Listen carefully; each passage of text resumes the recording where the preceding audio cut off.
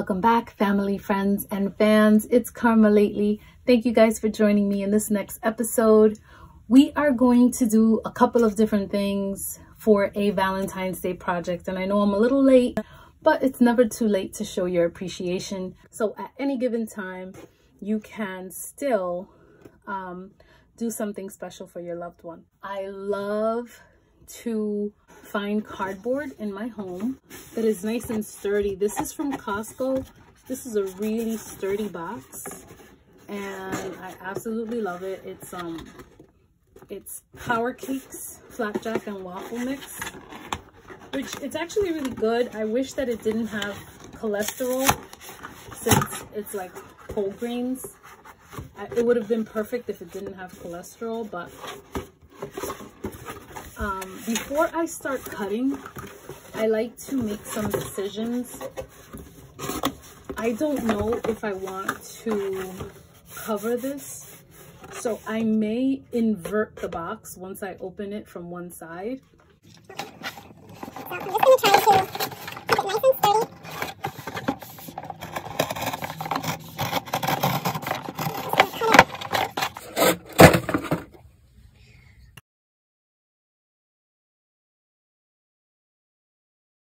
Where is my cutting mat?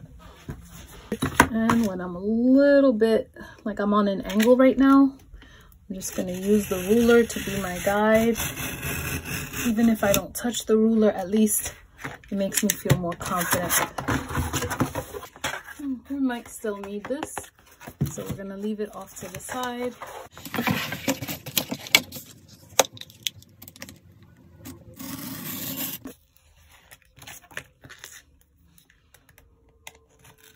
I think I took off a little off the top too much, but we'll see. Might be able to fix that later. So tell me in the description what you guys did for your loved ones this year. Did you do anything handmade? Did you buy anything interesting that you think we should purchase? I know I do a lot of recycle videos, but I am not opposed to purchasing something. And I actually love to shop, especially for like gifts and that kind of thing. So I don't make everything by hand. Sometimes I purchase. So yeah, I would love to hear what you guys did this year for Valentine's Day for your special someone, or for your mom, your dad, your children. I love to give my girls something. It doesn't matter what it is. Sometimes I give them all three something, just like one thing for all three of them. And they've loved those things too.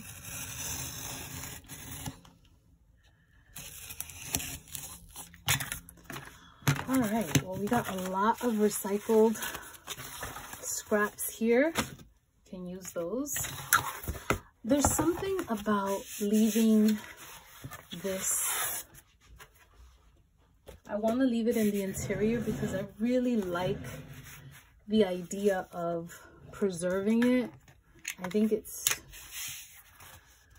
So this is going to be, this video, I want to show you guys how to do a very romantic, but at the same time, masculine Valentine's Day card. And I call it a card, but it could be considered a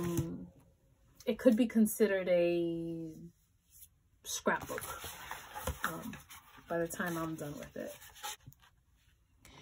It is a 3.5 inch, let me see. Yeah, a 3.5 inch wide spine, and your pages should ideally be a little under 7.5 inches wide and a little under 11.5 inches wide. That really just all depends on you. I like to have my pages a little bit smaller than here, so if I decided to make this a scrapbook instead of a card, then I will do that.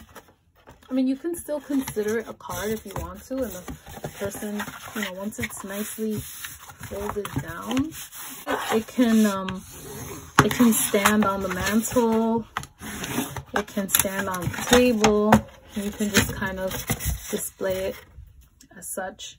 So you could still kind of treat it like a card, but I think I'm going to keep this in. I like leaving the authenticity of the actual item that I recycled, and I feel like if this is for a man, having the bear there and the whole grains and just all these dark colors, I think that they'll appreciate it. And I think it's also kind of funny that I would leave it. It has nothing to do with anything, but I think it's kind of humorous to leave this.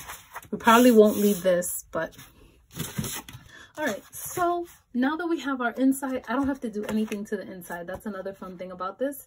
Now my inside is already done, and I don't have to do anything. If I want to decorate it, I can, but I don't have to do anything to it. We are going to work on the front. Now this can get confusing sometimes, so especially if you're working like really fast, it can get confusing. You want to make sure that you remember the right side is the front and the left side is the back, because when you go like this, it's this side that stays on the front. So you don't want to make the mistake, because I've done it in the past, of making this your front and this your back.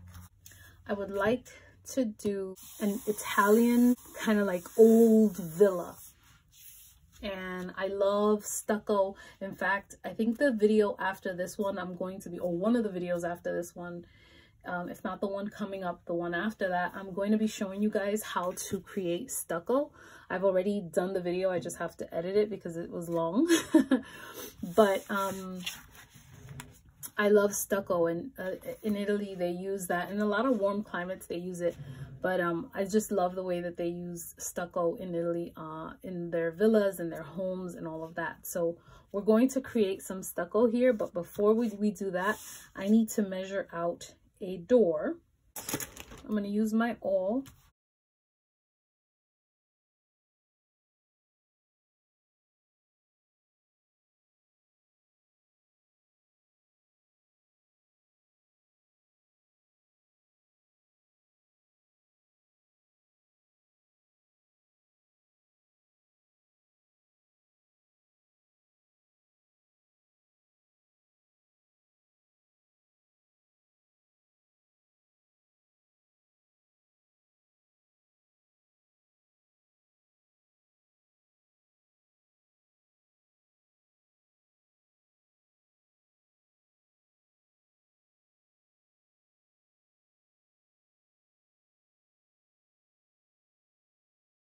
Let me get my mat, my cutting mat, and I am going to score it.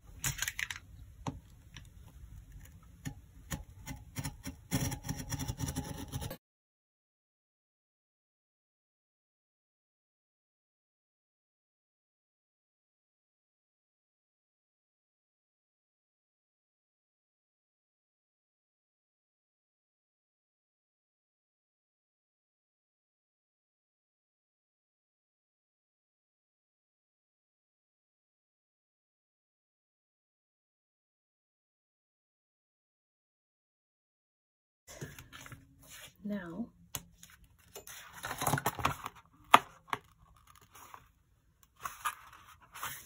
you know what? I am going to score this.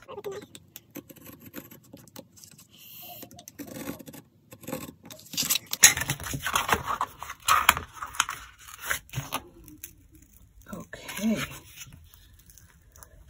Cool.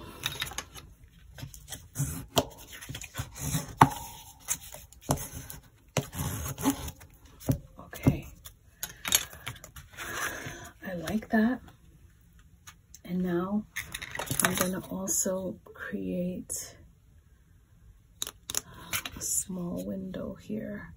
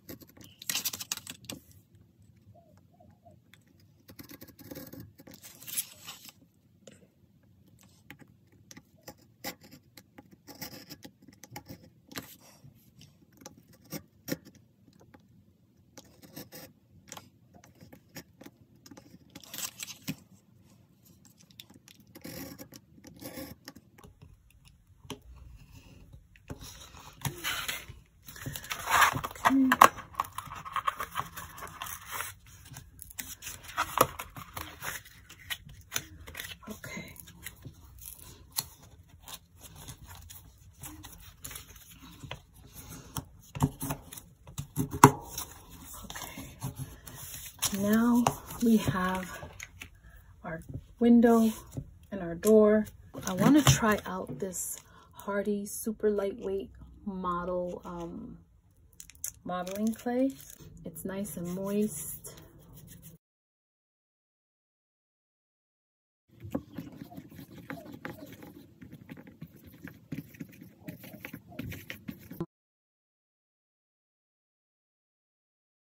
There's a lot that happens in the Italian architecture, European architecture, but I'm specifically talking about Italy. And there's a lot of detail in the architecture. The detail work is what makes everything so spectacular. So here's some rolled up newspapers. I'm going to be using these as my columns. This is the pen I found. So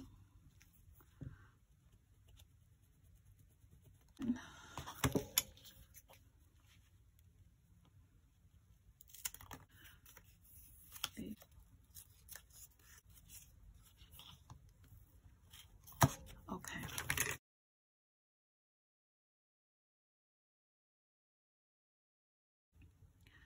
So I'm planning on putting these 2 columns here. And I wonder if I should put 2 more. So I am not going to use these because they're like changing too much in size. And I want them all to be the same size. I think I might use these. So I have, this is like textbook paper. These are magazine pages. And then these are actually paper straws. So if you don't want to make them yourself, you can just use paper straws. And it doesn't matter the design that it has because you'll see why later. I am going to use these.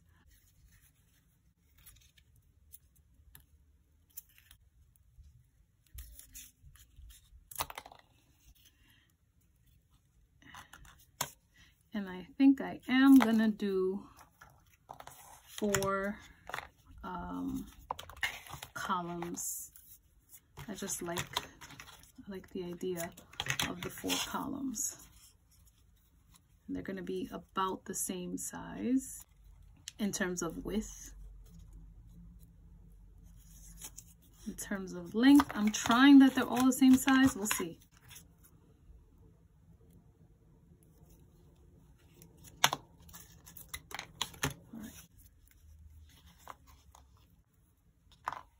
Yeah, I do like the idea of 4 columns, 2 on each side instead of just the 1. I want to see.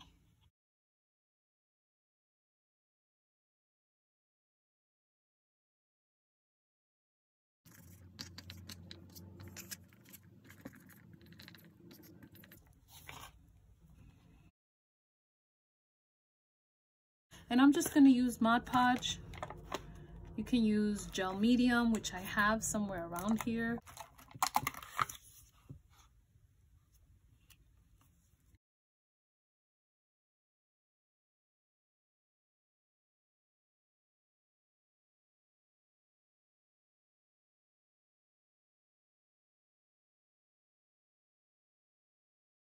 So our air dry clay still has not dried, which is nice. We still have some time.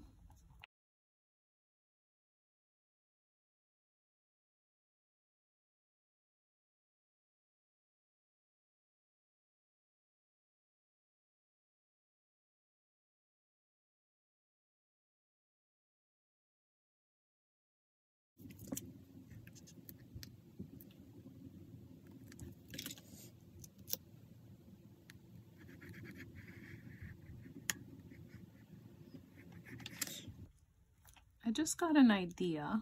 Okay, my idea is to take this and put it here. Yeah, I like that.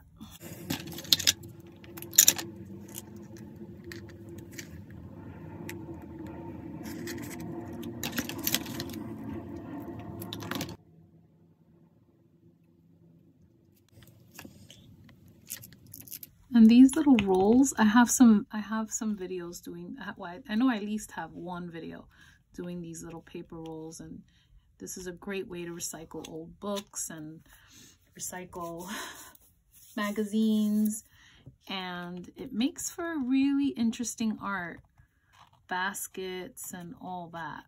I'm going to go ahead and measure our door.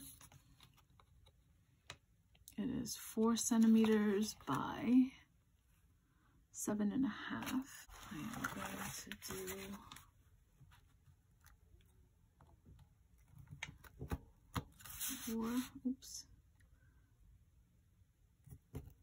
4 centimeters.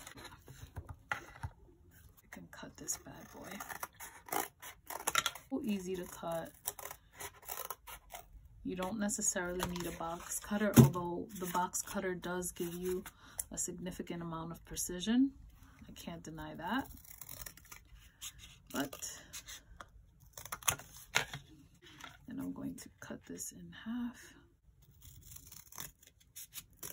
And I'm just going to do some detail work.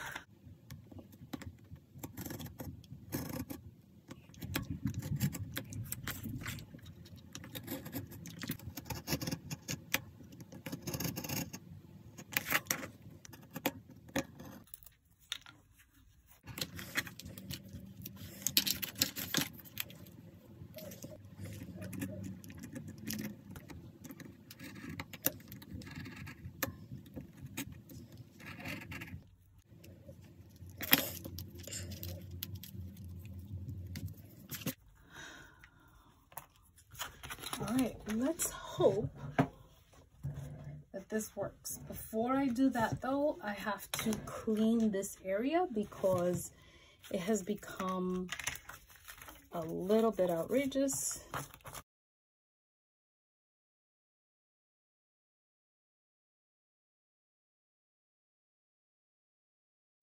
So now we have our 2 pieces. Let's see if they go well. If they need any adjustment, since I was eyeballing. Everything here has pretty much dried, so I'm happy about that. And let's see if this detail work will work. I just need to clip off a little bit off the top of this and a little bit off the top of this. These together.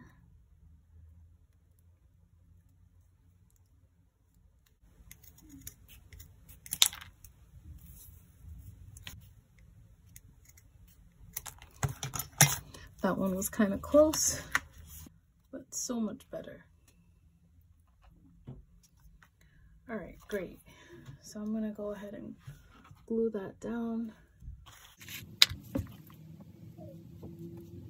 No, I'm just gonna put it all over. It's fine. I got this.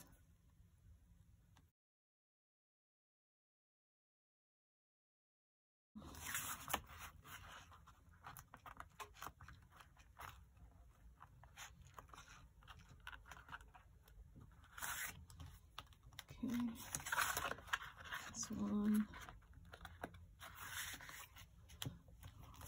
All right, I am happy about that.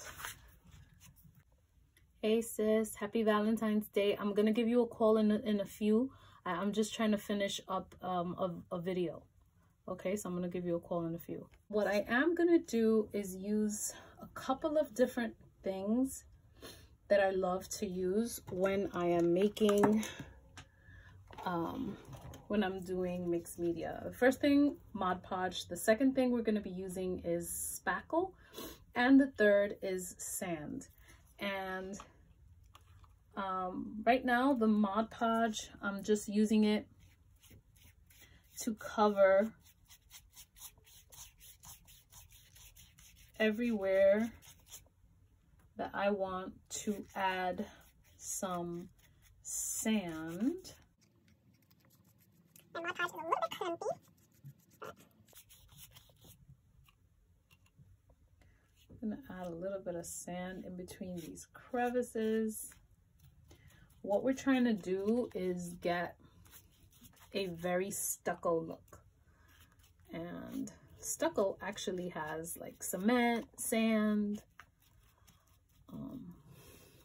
It's interesting to see what certain things are made of. Okay, let's put in between here,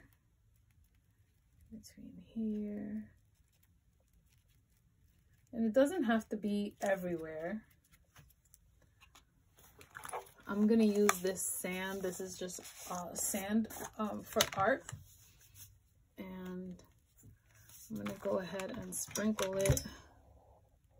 You have to be careful that eyelashes and different things don't fall on there, because once it's on there for good.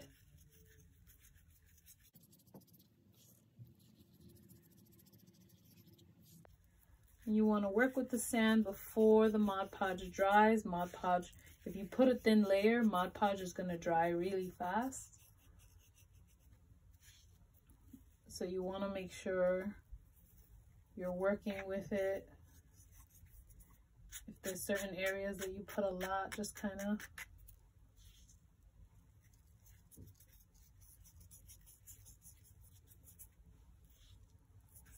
cool.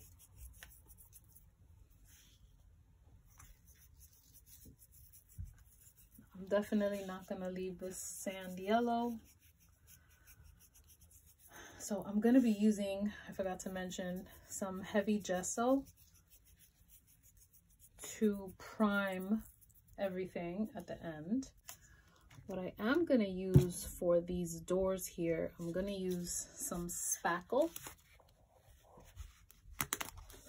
And this is old spackle. This is spackle from like over 2 years ago.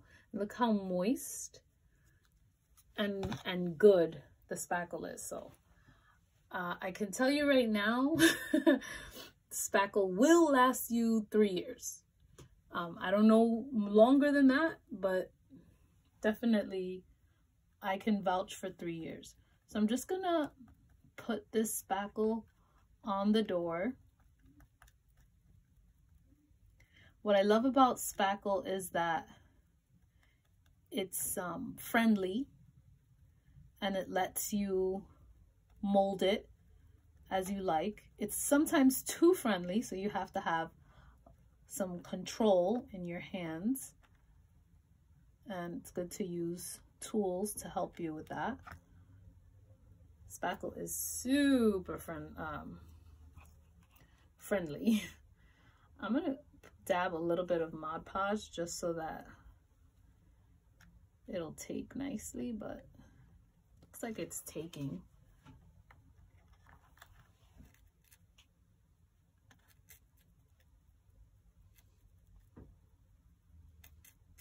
This is where utilizing your both hands comes in handy, so that you can control everything. I'm just trying to control the edges. So I don't want the spackle to be on the edges, because I want the doors to be able to open and close freely. Spackle can also be used to make some dramatic stucco moves. I think I need a little more right here. I'm just so shocked that this spackle is so moist. The jar, I guess, is pretty airtight, but still, like, I've had it for quite a while now, and yeah. So I want to make this spackle look a little bit like wood. So I'm gonna try to smooth it out first.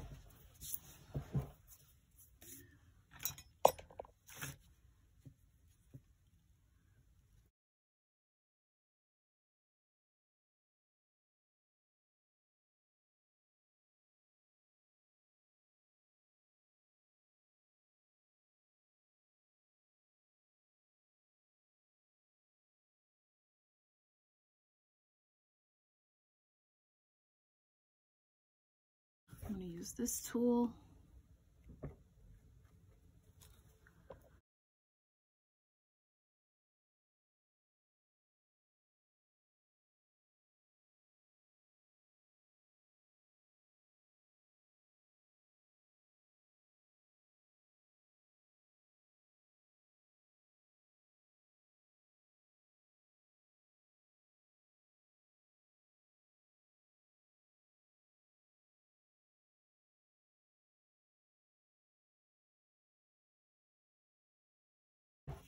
and I'm going to take a little break.